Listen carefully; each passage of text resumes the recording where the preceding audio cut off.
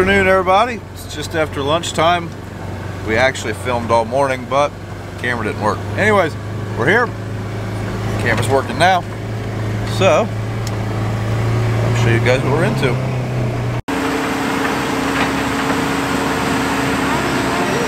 So yeah, we are field tiling. This field was right here beside our house. It's pretty wet. It's one of the wetter fields we had this year. There's 30-some acres here. Systematically tiled out this part of it. Already got done with that end of it. Working on this end of it. This morning I brought that tractor there down here, pull the tile plow, which is what Dad's doing with dozer. Thought we were going to need both, but we ended up not needing it. It's still down here. Man, you guys missed a great cold start video. So yeah, that's what we got going on down here today. That's why the Steiger's here. That's why the quad's here. Now, they're using a tile plow being pulled with this quad tractor here. Basically, they got a receiver on the plow, receiver on the tractor, and that receiver using RTK to keep grade. So that's what's making sure that the tile is the same grade to flow, to drain water. We're on take 2 in here, but first time didn't work. I'm in here in the tractor with Robbie. This is Robbie Roll. He's the guy that owns the tile plow and the equipment. Robbie, what kind of tile plow you got here, and how does it work? It's a Soil Max. As far as I'm concerned, it's as good as, they make a new one now that's supposed to pull easier, but I don't know that it does or don't. I haven't tried it. I've had this in probably 8-10 years. Worked out very good for us. So with it, you can put in what, 8-inch pipe, or? Well, they make a 10-inch boot, but I have a 4, 6, and an 8. Yeah, around here that seems to do the trick pretty well, doesn't it? Yeah, most of the time 8 will do you whatever you need to do. That's a lot of acres to put in. And if we need to run more, we just run another 8. The trouble with 10-inch and on bigger, it's a doggone expensive. This ain't Minnesota, folks. We can get away with that. We don't live in the land of lakes. So that cart that he drives alongside you, is it something that turns, or is it just turning off of tension? Or? It's just from the tension of the pipe turns it. Yeah, okay. It's not hydraulic. Okay.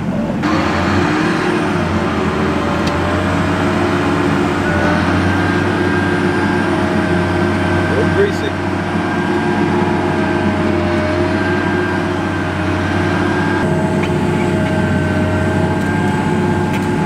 So now right here, the fella in the hole, he'll have to manually attach that to the main then, correct? Yes. Okay. So when they do that, how do they do that and attach the tile to you? Or to the plow? Well, it goes through the boot. You'll just feed that right through there. Then that little piece sitting up there on the bank right there, that's called, I don't know what that guy's doing, rolling around on the ground. That's called a tap tee. That's what that's called. So you drill a hole and that goes in it. And then if we were hooking 4 to 4, we use a T. But don't ask me why they call that a tap tee, but I guess that's what they call it. So. Robbie, what are those tubes right there? Looks like PVC pipe on there. That kind of gives me an indication as to what the grade is. Oh, okay, it's like a level. Yeah, see, that plow controls depth by tipping it. The heel versus the front end. Yeah. So this ground right here is just greasy enough. We just can't get any traction, just spinning out. And that's why we got the dozer tugging us around. Weight over horsepower. That seems to be the ticket.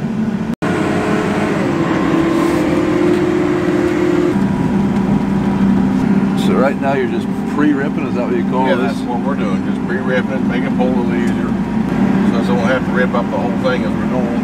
We got to go back down through anyway, so I might as well be doing something while I'm going. Yeah. So like right now there's no tile going in. Like I said, just opening the ground up. We're doing some tillage. What do you reckon our acres an hour are? Huh? Do what? What do you reckon our acres in that one shank? Oh, that'll be a while. With this plow, like this is what keeps you on grade, right? This model. Right. Yes. So this runs the plow. This runs the tractor. Okay. So that's a Pro 700, which is what comes in most any case tractor. But what's this monitor called? AgriDrain's the company, but I don't know other than that. Yeah. But Basically, that thing is constantly keeping that plow at a certain level as we go through the field automatically, right? Yes. Okay. That's a lot better than how, if me and Dad were doing this with a backhoe, first off, it'd be a backhoe, it'd be a lot slower, but we'd be walking around with the transit, beep, beep, beep, and it probably wouldn't drain at all. But this seems to do a pretty good job. Which one of these lines is our contour that we're going to be following? Now the blue line right here at the bottom tells you what each one of those do. Okay. The grade is this little checkered mark, but the red will lay the pipe in behind that blue line. Okay, so the red is the actual what's installed where it's at. Yes, and that is the blue is where it's supposed to be. Yes. Theoretically, they should be right on top of it. There should be that red one. I should not see any red.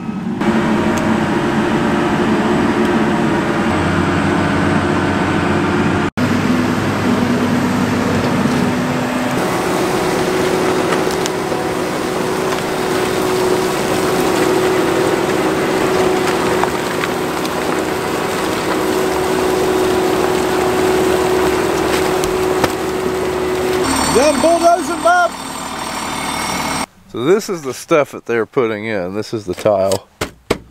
As you can see, it's corrugated. These little holes let water go down in it. Use that to help take water away from the field, get it to the stream so that the field can stay drier so we can farm it easier.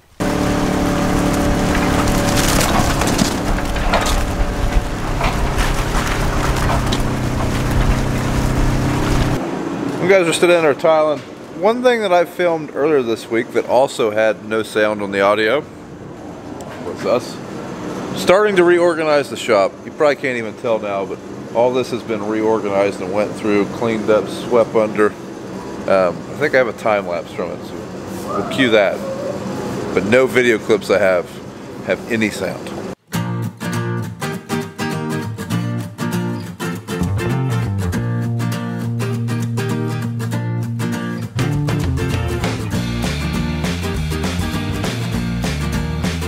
Okay, so Dad's down there pulling them around with the dozer. I'm gonna work a little bit up here. The way we're cleaning the shop out, we're not gonna probably tackle the whole thing right now.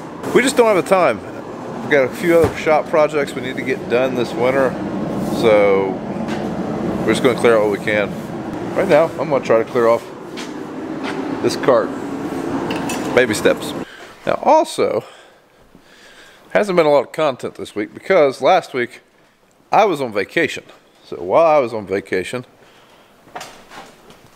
Dad and BJ did this. They filmed some of it, so we're just going to cue last week's footage now. It's Tuesday, 3:25 p.m. Brian's been going since Friday evening on vacation, and Dad and I are just kind of wandering aimlessly. We might actually try to do some work. I doubt it, but we're going to at least make an attempt. Them things, when they get stuck, they're boogered. Guess I should tell you today's project is we're putting on different nozzles on the new Oxbow sprayer. That's the nozzle that we use to put 28 on, right? Yep. 7 streamers. And they just kind of twist on.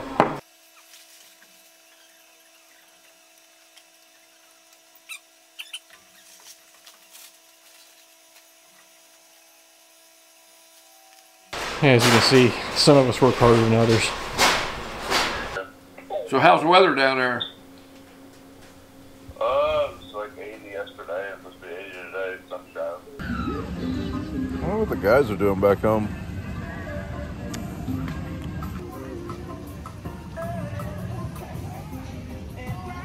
Alright, just to prove that we are doing something this week when Brian's not here, Dad and I are fabricating a portable table, I guess you would call it, to put the new combine and pump on. Build a platform. Mom's supervising. Brian's not here, so somebody's going to be in charge, right? We've already screwed up and cut too short, so we're going to have to do some modifications. You see who's got the helmet on. I've tried this before, I'm not very good. Maybe we get this thing built, we have some steel left over, I'll try again.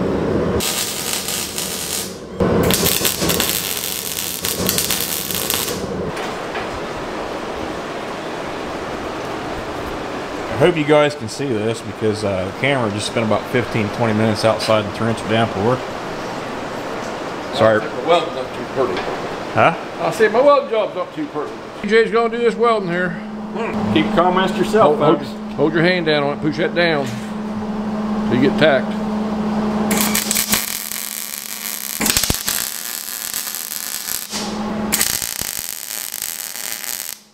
All we're doing is tacking this plate down here. Well, it's they call it, you know, what do they call it, BJ?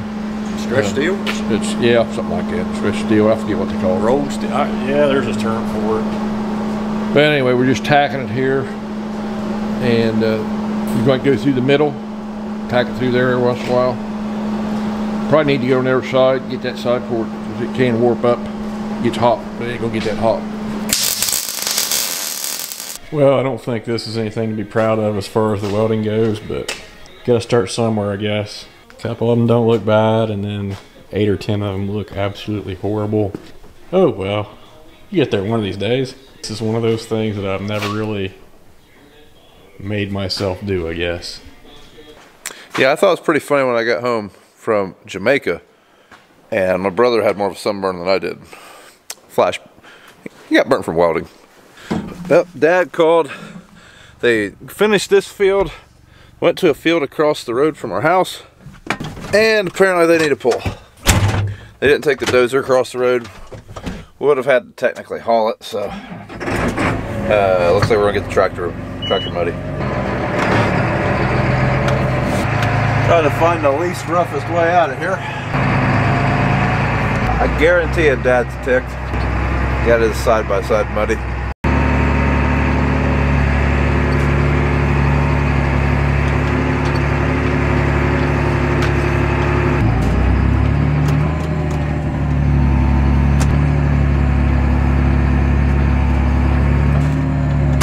I'll be the cameraman for a little bit. Well, let me pull it and you do it.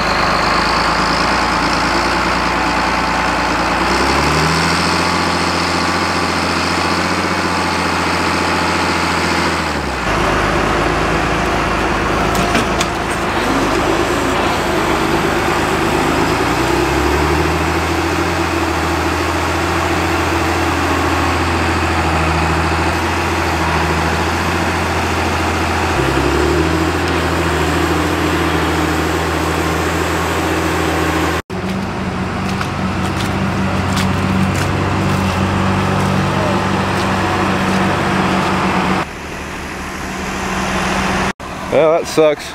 We're down to the last 30 feet. I don't know if we're going to get it. The worst part is, tractor's stuck now. I mean, it's stuck, so yeah, might have to go get the dozer and the excavator. I'm going to try it one more time, see how that goes.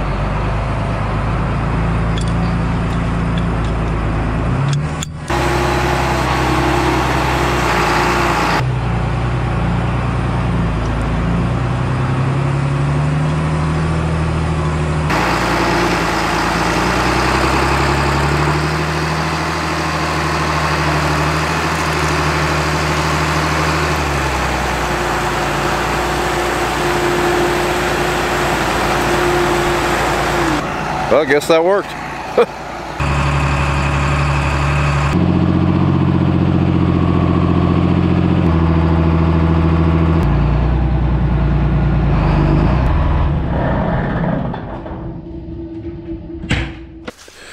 Alright, well that was exciting, but the guys, they did get done with the tiling project.